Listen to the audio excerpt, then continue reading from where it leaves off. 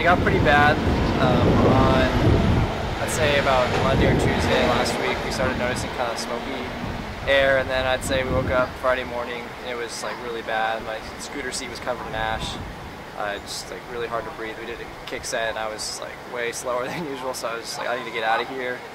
So I took a flight down on Sunday and I'm going to be in San Diego, I guess, for the next few days just to get some good training in without any bad oxygen issues.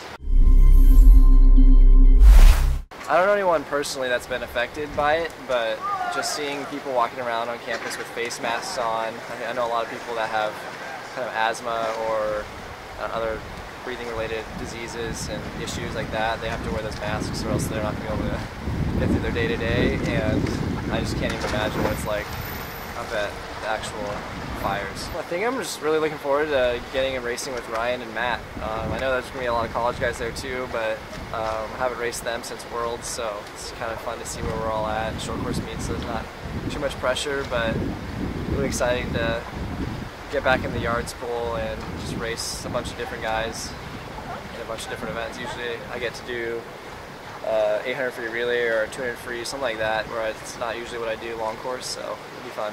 Budapest was incredible. It was obviously nice to come home with a medal for the country, but the team vibe was so different from the Olympics. It was a lot, I feel like everyone was kind of on the same level versus the Olympics. There was like, this guy was who to follow.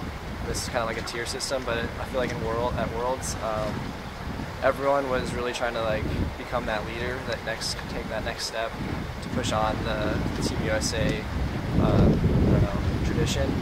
And so a lot of people stepped up in a big way. I felt like it wasn't really like these people were the leaders, but everyone was really trying to become that leader, and it really helped with the team vibe.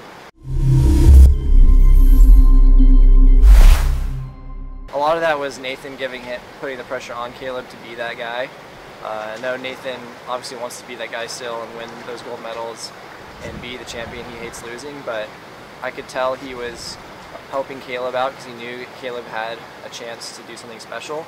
And so you could see them, the way they talked before the race, that Nathan was really trying to make sure that Caleb was creating that level of dominance that he could provide for our team, for us to thrive as well.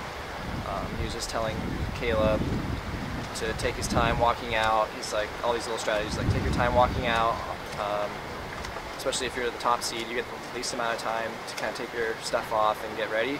So he's just telling him to like kind of own that moment, and I think Caleb did a really good job of taking that advice, and I think he had plenty of time to not only take his clothes off, but do his prayer, do all that good stuff, and I think a lot of people were intimidated by how well he handled that pressure.